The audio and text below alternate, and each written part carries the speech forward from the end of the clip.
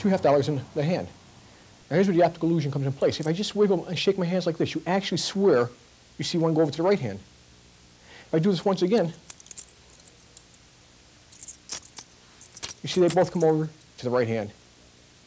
Now if I do it slow enough, it looks like that, and that's the $1 trick. We're going to cover each one of the coins in a fashion somewhat like this.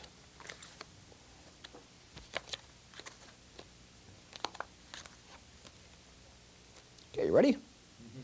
Here we go. That's 1, 2, 3, 4. Well, do me a favor. Take place in the machine.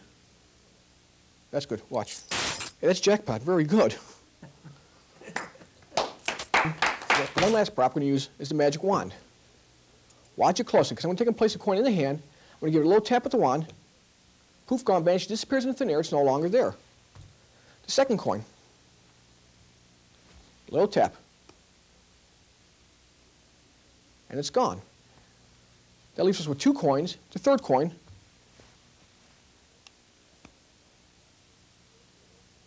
That's gone as well. And the fourth coin. My favorite because we don't even use a wand for this. We just take it like this and we toss it. Now if you take a look, you'll see we now have all 4 coins under that cylinder, under their cork, which is the side of the cylinder, with no top and no bottom. Now to further continue the experimentation here, we're going to take and place the cork inside the hand. The coins remain underneath the cylinder. Remember, you got the cork in the hand,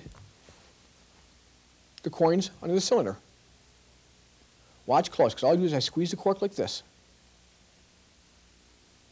Changes back to the first coin. The second coin, we'll find that in the nick of time. You see it now appears underneath my watch.